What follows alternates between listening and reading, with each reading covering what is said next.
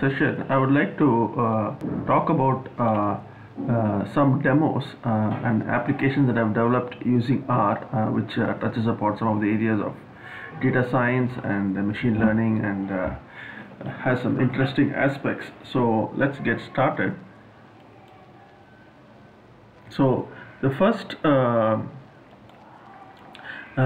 I would like to show is this app known as Sixer, which is an R-based R app, which was based on an R package that I had created known as Cricketer. So let us look at this app. So this app basically is an app for analyzing the performances of cricketers.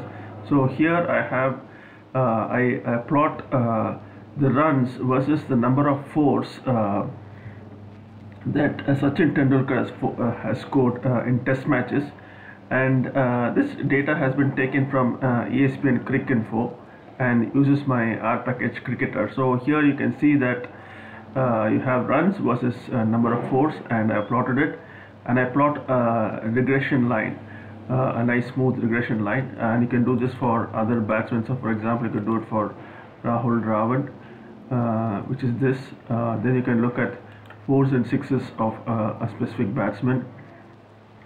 Then ground average, what is the average runs scored by Rahul Dravid at different grounds.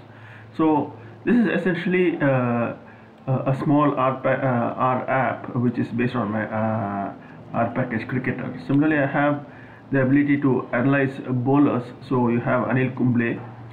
Here you have box plots of the wickets taken and the runs he has conceded for 3-wicket range. For example, you find that he has conceded between 48 and almost 100 runs for 3 wickets.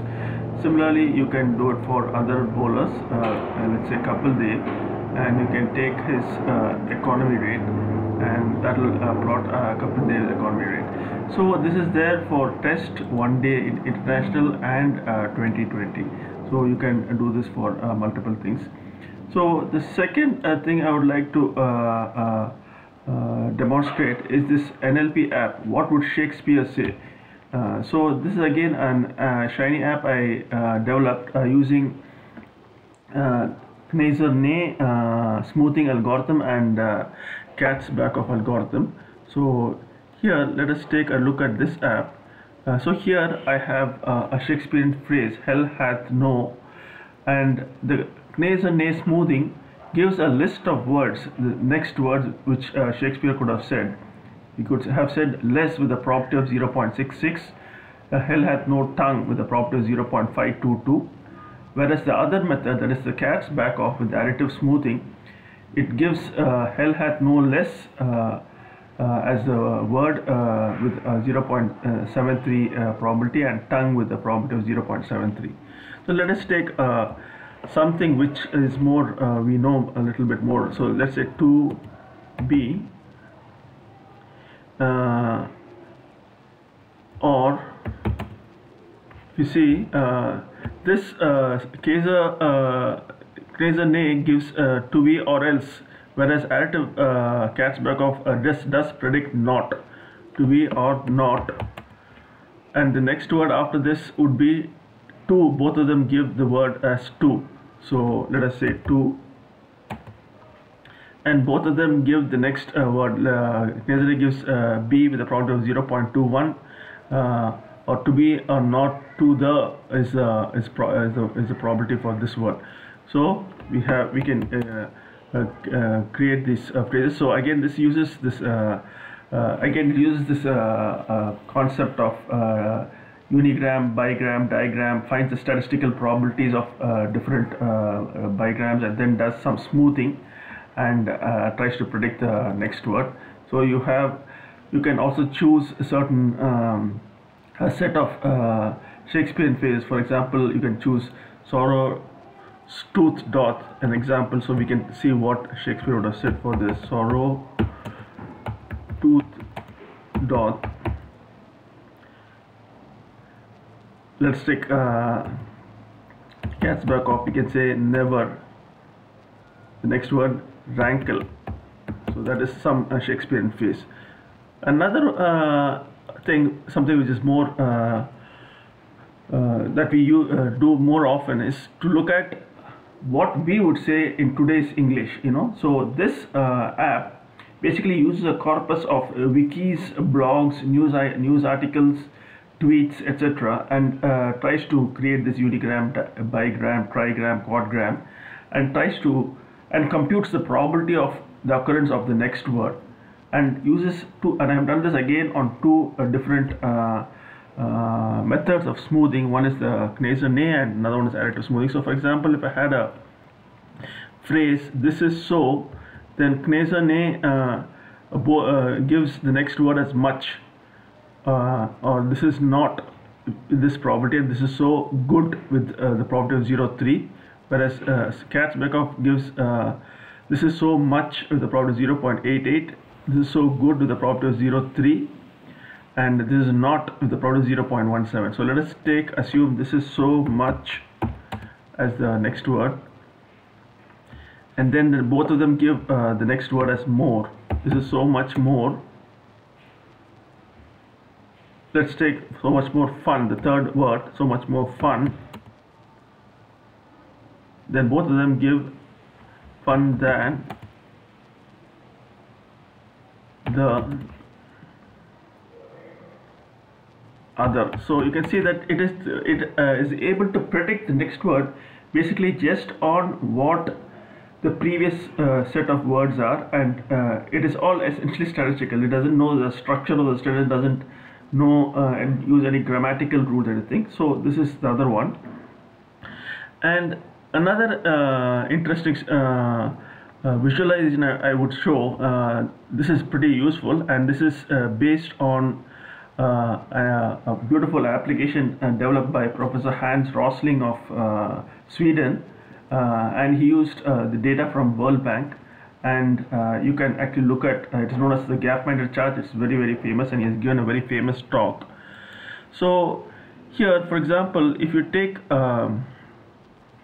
the life expectancy on the x-axis, and here I will choose the fertility, then you can see that these red dots are actually the sub-Saharan or the African countries.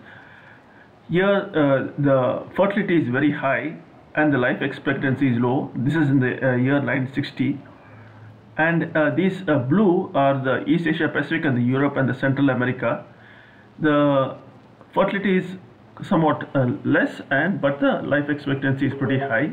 So we can do this, we can play this as a dynamic chart. So you can see that the life expectancy of almost all countries increase, and the fertility also correspondingly decreases over the years. So this is a very interesting chart. So next, let us take another thing, like for example, total population and poverty. And I will try to select some countries here. I will select, let us say, China, and maybe Ghana, and maybe India. So you can see that the population, okay, you have to start from here. The population of China is here, and okay, let's play this. You can see that the poverty in China is dropping very fast. India is relatively slow at the poverty level, whereas Ghana, it is the population has not increased, but it is still pretty high.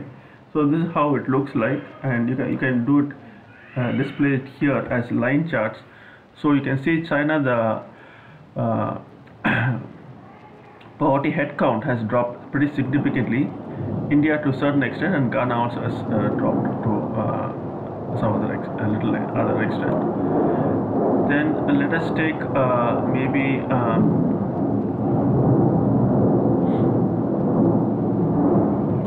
GDP, and life expectancy. How does GDP correspond with life expectancy? And maybe I will choose some other interesting countries. Maybe I will choose Germany. Okay, so let us take this. So here in 1960s, so let us look at this. The life expectancy